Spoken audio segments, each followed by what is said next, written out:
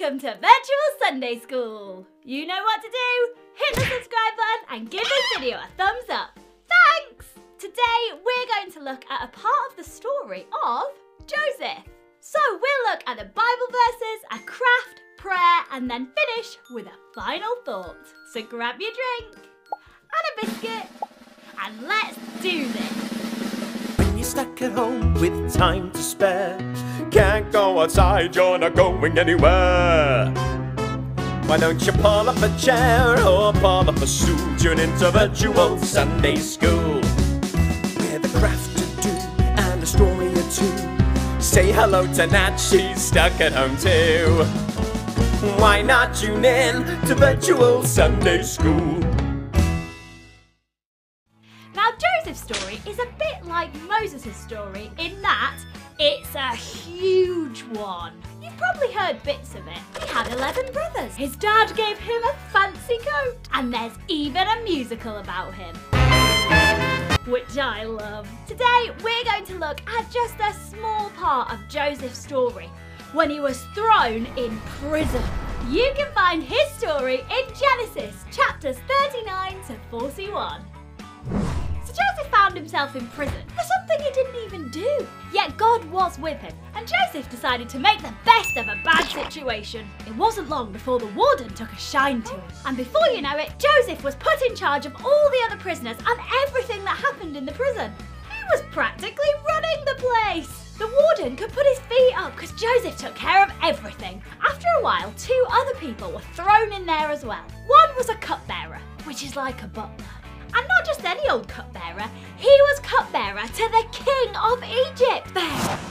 And the other was a baker, but not just any old baker, he was the chief baker for the king of Egypt, Pharaoh. One night, while they were in prison, they both had very unusual dreams. The next morning, Joseph was busy doing his thing when he saw that his 2 new inmates looked a little bit upset. So he asked them what was wrong.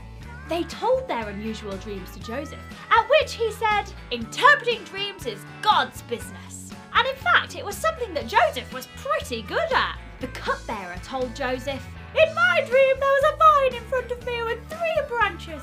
It blossomed and the flowers became grapes. I had Pharaoh's cup, so I took the grapes and pressed them into Pharaoh's cup and gave the cup to him. Joseph thought for a second and said, the 3 branches are like 3 days. In 3 days, Pharaoh will forgive you and you will be the cupbearer again. Joseph continued, remember me when you go back to Pharaoh and mention me to him. Now the baker had seen how well the dream had gone for the cupbearer. So the baker told Joseph his dream, hoping it would have a similar outcome. The baker said, I had a dream there were 3 baskets on my head. In the top basket there were all sorts of bread for Pharaoh, but birds were eating it all. Joseph thought for a second and said, in 3 days, Pharaoh will kill you. Sorry. And sure enough, 3 days later, on Pharaoh's birthday, Joseph's interpretations were proved correct. Pharaoh killed the baker and reinstated the cupbearer. Well, eventually Pharaoh had a dream that needed interpreting, and thanks to what he'd done in prison, the cupbearer suggested that Joseph interpret it. Pharaoh said, I have had a dream about cows and corn. Sort me out. So Joseph interpreted it.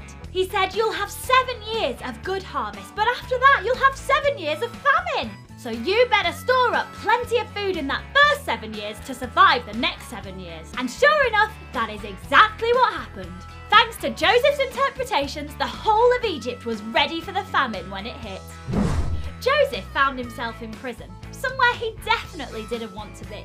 And actually, he didn't even deserve to be there in the first place. You'll have to read that bit yourself. But even in prison, Joseph was still able to do amazing things. He wasn't just a prisoner. He set to work and ended up practically running the joint. Then, through God's power, he interpreted the dreams of the cupbearer and the baker, both of which proved correct. Because of this, he went on to interpret Pharaoh's dream and saved all of Egypt from a famine. This was thanks to what he accomplished while in prison.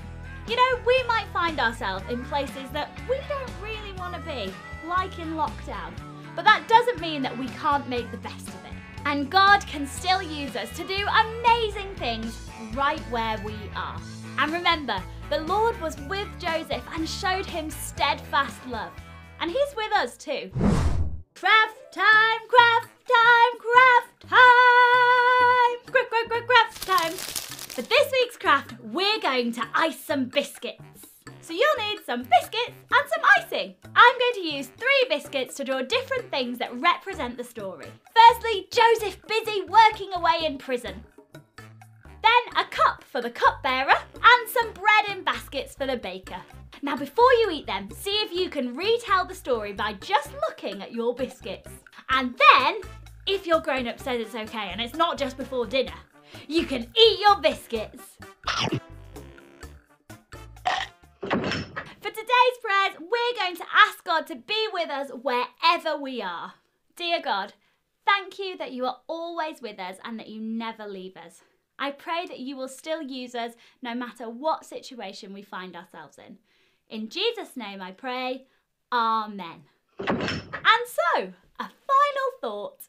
Even when he was stuck in prison, a place where he could have just been miserable, Joseph kept going and God still used him. We might not be able to see how God could use us in our circumstances, but we can always try to make the best of a bad situation. And we should always be open to whatever God has in store for us. When all this lockdown stuff happened for the first time, we were in the middle of a big theatre tour with a musical, a bit like Joseph. We were visiting loads of different churches and primary schools with a show all about Jesus, and then it suddenly stopped. We wondered how we'd still be able to do anything and tell people about Jesus when we weren't even allowed to leave the house. But that was when God used us to start Virtual Sunday School. And you know what? We've reached even more people with Virtual Sunday School than if we would have carried on with that theatre tour. So keep focusing on God and listening to how He might want to use you. Last week, we made some prayer hands, so let's have a look at yours. Alright, Virtual Sunday Schoolers, you have sent in so many photos this week, you have broken the way I normally edit the photo montage, so I'm changing it up. See if you can spot yourself. Here we go! Prayer hands! Oh, and they're lovely. Look at the smiling faces. I love a good smile. And big cheesy grins. And they're... Wait, Samson, what are you doing in there? Doing your prayer pause. Okay, here we go again. Woohoo! So many prayer hands. And I'm liking the colours. I always like colourful crafts. Purple seems to be quite a theme. Look at that pose. Love it. Keep sending in your crafts. These prayer hands are awesome. This week, we want to see your iced biscuits. Ask your grown-up to head over to our Virtual Sunday School UK Facebook page or Instagram account and send us a photo. And don't forget about our virtual advent calendar and our brand new bags, CDs and t-shirts, all available on our website. There's a link to the trailer for Virtual Advent Calendar and for our website in the description below. Finally, give this video a thumbs up and hit the subscribe button. See you next week! Why not tune in to Virtual Sunday School?